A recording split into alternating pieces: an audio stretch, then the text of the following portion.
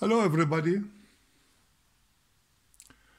This is my 7th lecture of a series of lectures on transistor design and applications. And the subject of today is going to be bootstrapping for an input resistance of an amplifier stage, and at the same time bootstrapping also to increase the gain of an amplifier.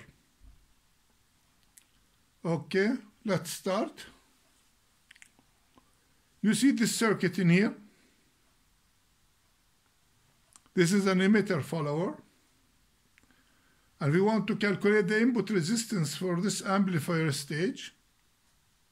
You see the 3 branches. This is the input. Now you have 3 branches in parallel. This 20K and this 20K, and also the 3rd branch, which includes the little RE in here, or the emitter resistance, the dynamic emitter resistance, in series with the 1K emitter resistor. Okay, so those are the 3 branches. And what is Rn in a case like this? It'd be equal to 20K in parallel with another 20K, okay, in parallel with HFE multiplied by the 1K. This is the way looking into the base of the transistor, where you have to multiply whatever resistance that you got in there by the HFE. And by the way, the little RE is not included in the equation. You can add it if you want to, but probably if it's just 10 or 15 ohms or whatever, it won't make much of a difference when it's compared to the 1K. So what does that mean? That means that 2 resistors in here will equal about 10K in parallel, okay? And both are in parallel with a 100 kilo ohm, which is about, that's if we consider HFE or beta to be 100. So 100 multiplied the 1K, you got your 100K in there. And finally, the 3 branches that you got in there give you an input resistance of around 9K. And as you see, those 2 20Ks in here are killing the input resistance of the whole stage. Okay, because the 9K are mostly affected by those 2. Okay, so what to do about that? We need to do something about it. And the idea in here to make a bootstrapping configuration, okay, to increase that input resistance. Let's see how this is done.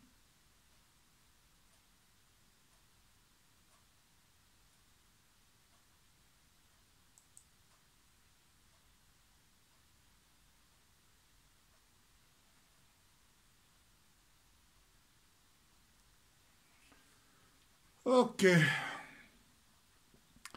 bootstrapping technique to increase Rn, or the input impedance. And what's the idea of bootstrapping, by the way, for people who don't know what that means? It's the idea that somebody can lift himself up from the ground by just pulling the straps of his boot, which is impossible, of course, but this is the idea, that somebody can pull himself or lift himself from the ground by just pulling the stripes of his boot, okay? And this is the boot that we have in here, this circuit. Okay, so how this is done? The same configuration of the previous circuit, but we just added a cap and a resistor. And by the way, in many cases, without even the bootstrapping technology, you can just eliminate that cap in there. They just throw a resistor in there and they increase its value. So sometimes they just put something like about 47 in here, 47K or 100K and another 100K. And they put in here just something like 47K. Or even if they kept it high in here, they just throw, instead of the 4.7, 47K. Okay, so that gives you a high resistance already. You increase your resistance for the same configuration.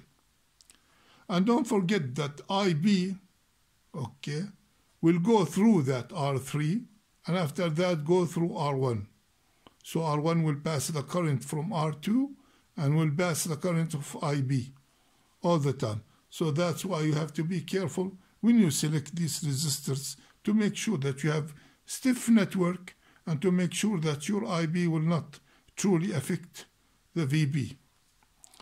Okay, now let's see how that bootstrapping is done. The idea in here that whatever voltage is present at the emitter resistor will be present at the input. Okay, this is the idea, and that happens through the coupling of this cap.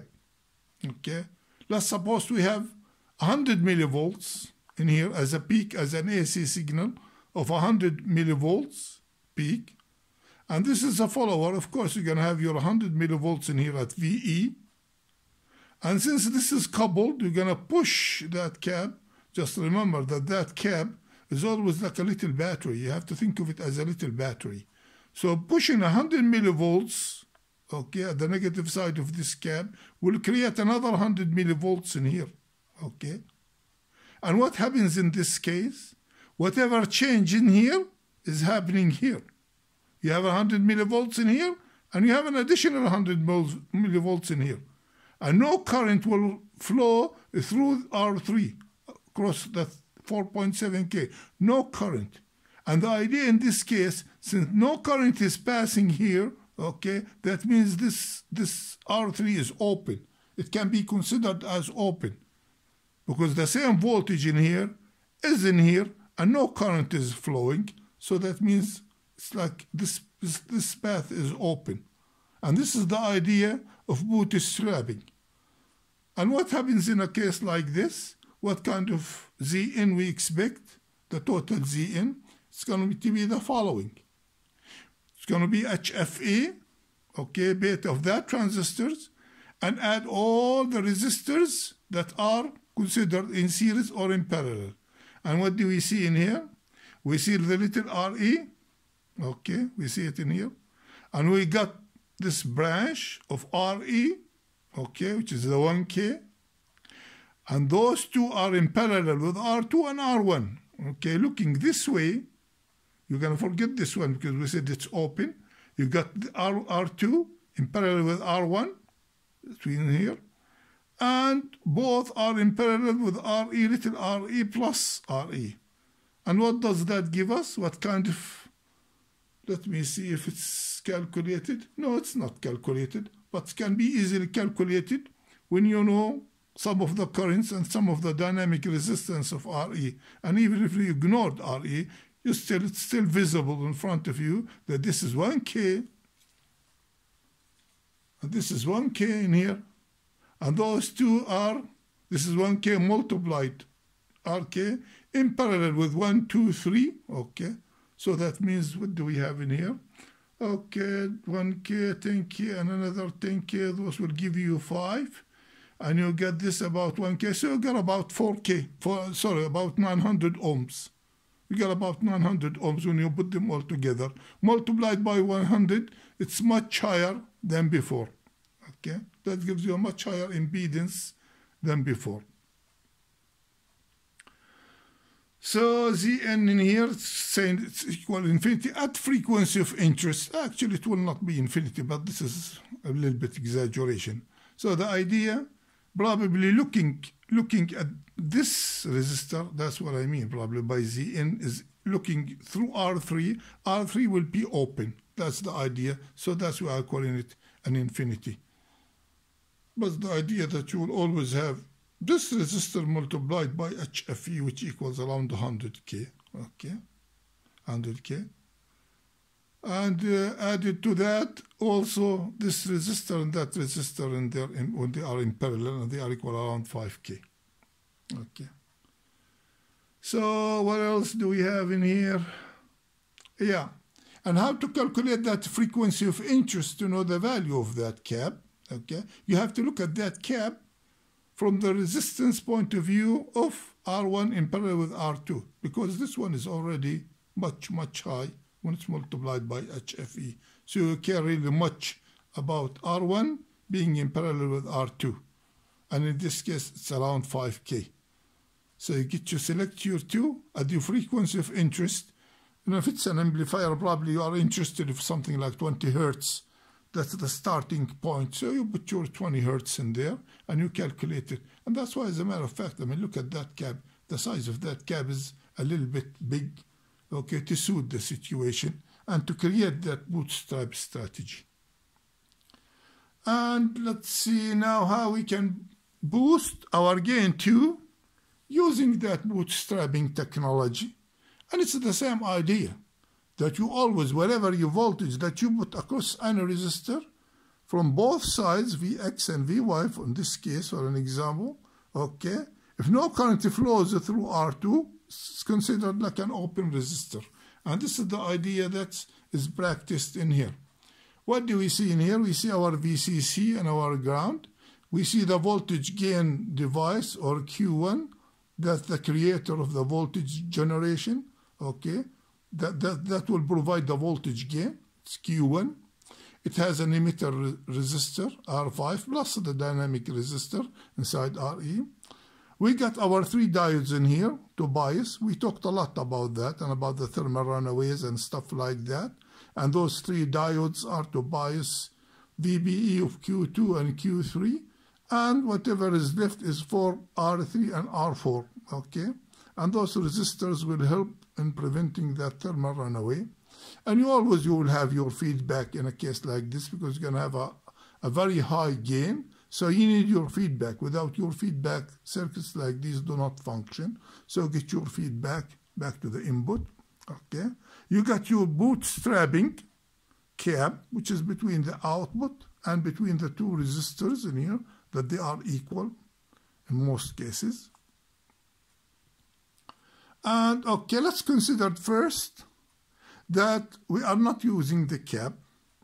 So what's the gain in a case like this would be? If you still remember from early lectures, you have RC divided by little RE plus RE, or R5 in a case like this. So this is the gain. Let me see. Gain Q1, if cap is not used, gain Q1 would be equal to R1 plus R2 divided by R5. We are not including little RE in here. You can include it if you want to, but probably because it's about 10 ohms or 20 ohms or whatever, it's not included. But anyway, if you want more accuracy, you can add that little E to it, which finally will equal to RC over RE, when what we mean by RC is both of R1 and R2. Okay, this is the gain when a cap is not used, or when bootstrapping technique is not used, okay? Now the gain, sorry.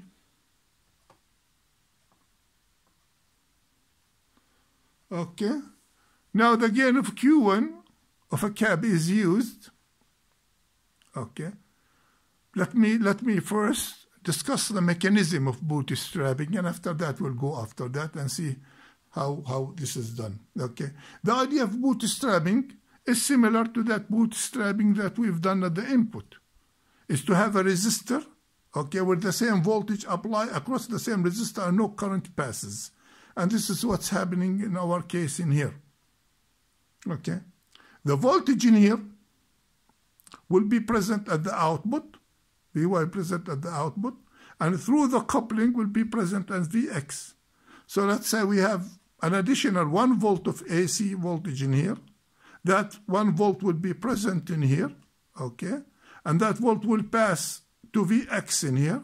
So that means delta Vx over delta Y, it would be the same, no change, okay? Because both, they got their 1 volt AC, and that means they have the same voltage, okay, but no current is passing through them. So that means this resistor can be considered as open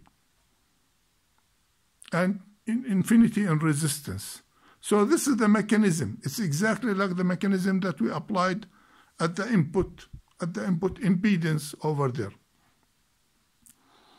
And probably if you want to put voltages in here, just from the discussion point of view, let's say we have something like a 20 volts VCC in here, or let's consider it to be a VCC plus 10 volts for an example, and we have a minus VEE of another minus 10 volts in here, and this is at the ground, okay?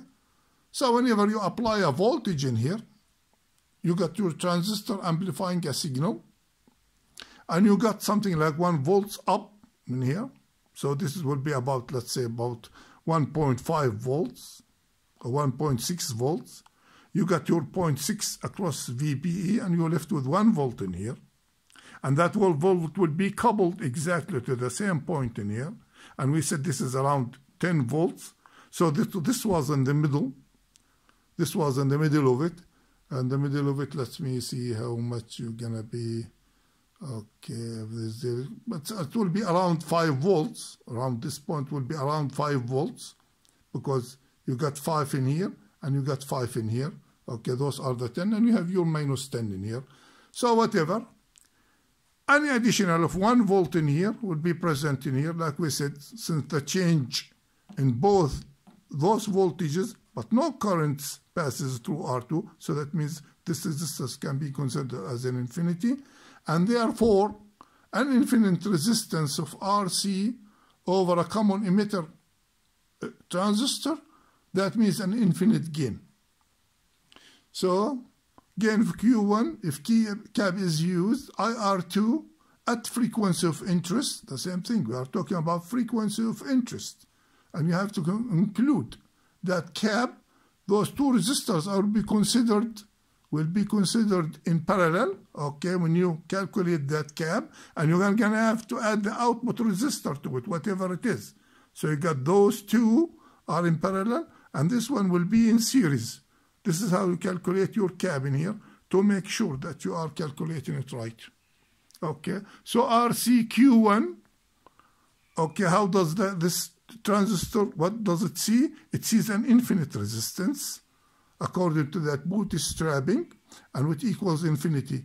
And when you have your RC of Q1 infinity, that means you have an infinite gain, or i.e. a very high gain. Okay, so this is the idea of bootstrapping for the voltage gain, and that was the idea of bootstrapping for an input resistance.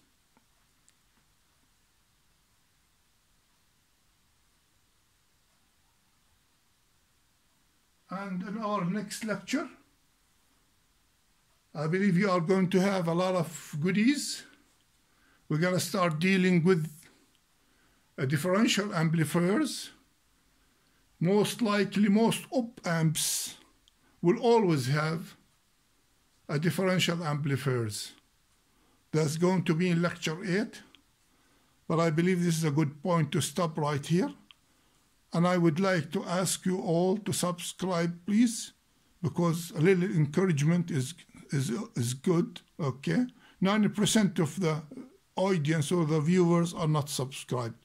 So please subscribe and provide some encouragement. And thank you for watching, and you all have a good time, and see you next lecture. Bye for now.